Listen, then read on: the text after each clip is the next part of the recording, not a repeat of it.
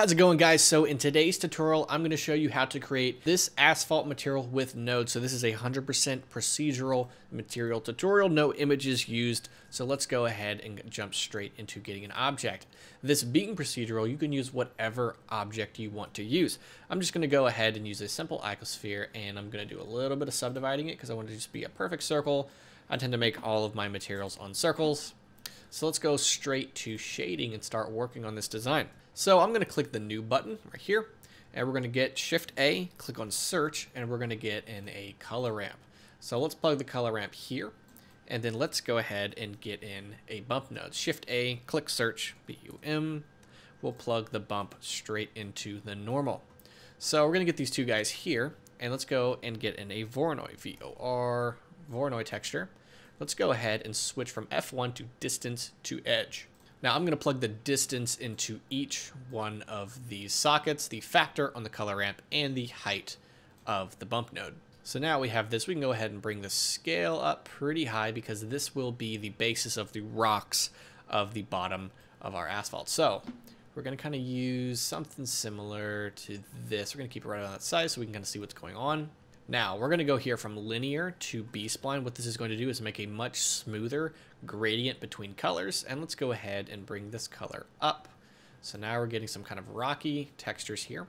I'm going to go ahead and make this kind of a lighter gray than it is, so it's no longer black. And then we're going to make this and make it a pretty dark, something like this. So now we have the basis of the colors of our asphalt. And you can kind of play with these so you can kind of see where it shows up. If we zoom in, you can see that gradient happening within our asphalt. So we have that B-spline in there, so when we move these, it's not a very harsh color phase. So we can bring this color in. So go ahead and just kind of go around and make it look similar to this. We're already getting a very road looking color here. So now let's go ahead and get this Voronoi texture.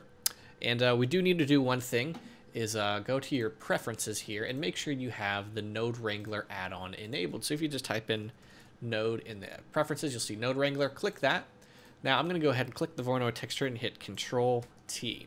That's going to get me my mapping and texture coordinate system here. So when we reuse this material, we can use it on a bunch of different objects and we don't have to worry about a bunch of distortion and things like that. That being said, let's go back and change the scale. So we're kind of back to where we started, around 124 for me. And we have this. Now, let's go ahead and kind of distort this pattern. To me, it's a little too sharp. To me, it's a little too unnatural with some of these details. So let's go ahead, search a noise texture, plug the noise texture here. Let's get this mapping node in. And then one really cool trick is if you hold down Shift and right click, you'll make these go into this little motion right here. And then to move this, you can hit G. So what I'm going to do, the reason why I did that is because I do want to add another thing right here. So let's get a mix RGB here, plug that right there, and we're going to get the noise texture and plug it here. So let's move this factor all the way over here so we can just focus on the noise texture. I'm going to go ahead and give my detail up to 12 and my roughness pretty far up, something like that. So now that we have that, I want these two to kind of reveal at different portions. So I'm going to go ahead and utilize this little factor socket right here. So let's bring the mix up. I'm going to go ahead and hit Shift D on this noise texture and duplicate it. And I'm going to plug the vector into the vector right there. So now what I'm going to do is actually I'm going to highlight these guys. I'm going to hit G to move some space over because I do want to put a color ramp right here. So let's go ahead, search that up, color ramp, place it here, place the factor into the factor and the color into the factor of the mix RGB. So what this is going to do is work similar to a mix shader here. Mix RGBs deal with RGB channels, not channels, and mix shaders deal with shaders. So let's go ahead and get this right here and kind of bring this black portion of the color ramp in, and then this will kind of reveal the parts of the noise texture. What this is doing is adding some subtle details here into our piece. So now we have a more realistic looking asphalt material with some more imperfections in the actual pattern. So you can see how it's flattening out that Voronoi. So initially it's very sharp. When we flatten out that pattern, we're kind of mixing the two to talk to each other in a certain way. And if you play with the distribution here on the scale. You can play with that distribution, and if you don't like that particular pattern, you can go from 3D to 4D. And what this does is it incorporates a seed value. So now you can kind of play with the W and move around that variation, and you can do the same with all of these textures. Now, caution though, this 4D can very much slow down your texture. When it comes to loading and previewing an Eevee, you are going to get an amount of lag the more 4D and 3D textures you enable, but for now you should be fine, and it's going to work perfectly in cycles. So now we have this so far. Let's go ahead and start making some cracks that's going to go in this asphalt material. Now you can actually stop here. You already have kind of some asphalt. Now we're going to go ahead and incorporate some cracks to really make this look really cool. I'm going to go ahead and get this principled here, and I'm going to hit Shift D and duplicate it. And then I'm going to go ahead and get a mix, M-I-X, mix shader, and plop it right there on this line. Now let's take this principled here and plug it into this socket of our mix shader right there. So let's make this a really bright color, so as we're designing, we can kind of see what's cutting through. Let's get this mix shader and go ahead and get in a color ramp here to crunch everything we're going to place behind it. So let's plug it into the factor. I'm going to bring it up, and we're going to get in a Voronoi texture here. Now let's go ahead and get that mapping node and plug it into the vector. And then let's plug this distance into the color ramp and switch F1 to distance to edge. So now we can kind of take these in. Now for me, I'm not liking how it's revealing these, so I'm going to click on the color ramp and flip it. So now we're going to go ahead and bring this in like this. So let's bring this in, crunch it in. So we have that. Now you can notice how it's kind of faded, it's not a very hard edge. That's super important if we're going to actually dig into and make this look like a crack. So let's go ahead and make this material black, just so we can kind of have some shading going on. And then let's take this bump node, and I'm going to duplicate it, and let's plug the bump normal into the normal of this bump right here. And we're going to plug the color of this color ramp right up here that we made into the height of this new bump node. So it's going to look really weird. What we need to do first here is bring down the strength of our first bump node. Those rocks don't need to be that big. And now you can see how it kind of looks like it's coming out. Almost look like it's like a concealer or something like that for asphalt.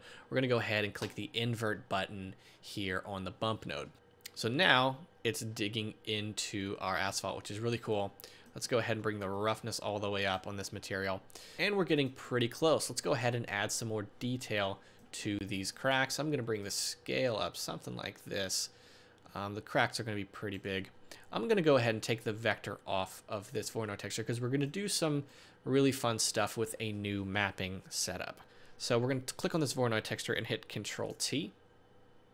And now we have this new mapping setup. All right, so I've done this a couple times here on the channel. We're going to go ahead and add some detail to these cracks here.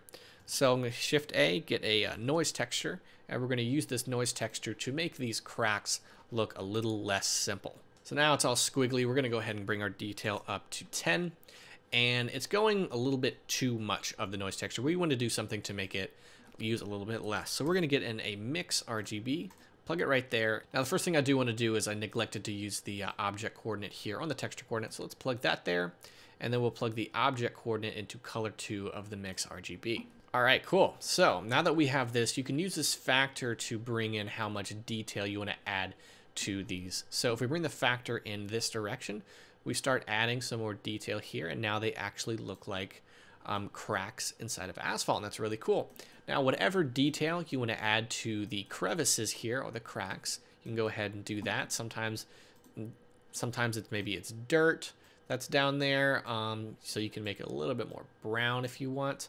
And you can do a lot of other really cool things with this asphalt material. So there you go. That is how you create a procedural asphalt material. Thank you guys for checking that out. I hope you learned some stuff. I want to take a minute and talk about something that I just launched that I'm super excited about. It's called the Real-Time Materials. It's a pack of 150 procedural materials that are made to be rendered fast and speed up your workflow. Let me show it to you. So say you have a scene something like this, and I'm going to hop on over into Eevee and kind of show you how this works. So I'm going to hit Shift A, and once you install the zip file that comes with the pack, you'll be able to play with this. So say I want to get something kind of weird but beautiful.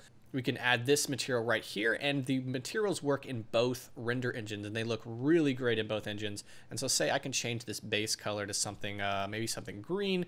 Now we have something really cool like that, but we can also do a bunch of other stuff. Let's head over to the paint and try out paint number 10. We can kind of zoom in and you can see all these little imperfections and things like that, and everything you see is editable within these right here, including this color. We can change the color to a green like this, or maybe a dark blue. But again, all this roughness, all these points are super editable here. Now, if you want to edit them, I designed these to be really quickly rendered in Eevee, so you can play with editing all these parameters here.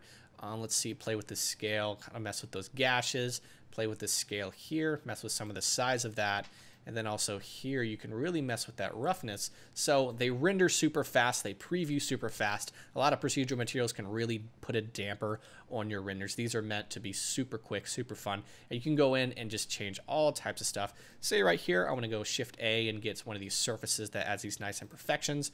Add that, boom, really quickly. Now you can start shading a bunch of cool stuff. So you can go ahead and grab that. It's linked in the description. Again, thank you guys for checking out the tutorial, and I will see you in the next video.